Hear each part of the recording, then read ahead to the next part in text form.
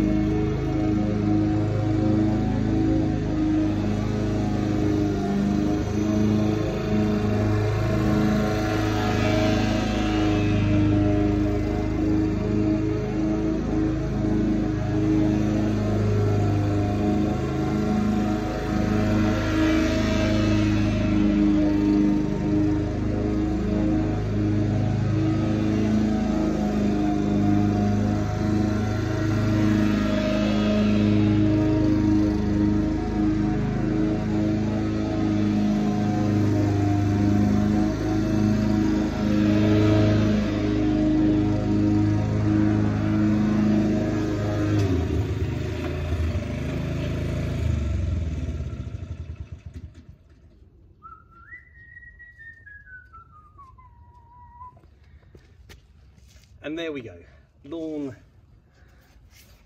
double cut at probably about 18 mil. And for those of you who are eager lawn-eyed specialist dudes, and watch the previous video about me cutting grass, you will notice you will notice several things. One is I put a new hole in my belt because my trousers are falling down because I've lost so much weight over winter because of renovations that I've been doing. And the other thing is I cut this lawn using 2 hands rather than 1, which obviously makes the job slightly more pleasant. But and oh, actually the third thing for those eagle eyes of you is I haven't trimmed up the edges here, or trimmed up the edges. I'm going to do that tomorrow because I'm back here tomorrow to cut it again, and I'll have my strimmer with me. So it's not bad, is it? It's not bad considering it was underwater for nearly 3 months. It's just coming through. It's just coming through. It's going to come good. That's all I can say. But look, anyway, we've got to the end of the video, and if you found any of this video useful, if anyone's actually watching, can you hit subscribe, hit like, and oh, by the way, if you know anyone in northwest London that would like a really nice lawn, send them to my website. You can find all the information about me and all gardening in the description. So I think that's it. Now the next challenge I have is uploading this from my phone. Typically if I do this video, this sort of 20-minute video through my desktop, it takes an hour, but I think I found a hack. If I upload through my phone, it gets done faster, but we're going to find out in a minute, because if it doesn't load through my phone in the next hour, my phone runs out of power. So with all of the optimism in the world, there we go. I'll be back again cutting more lawns. Come join me cut. Anyway, thanks as always. Take care. Ciao, bye. See ya.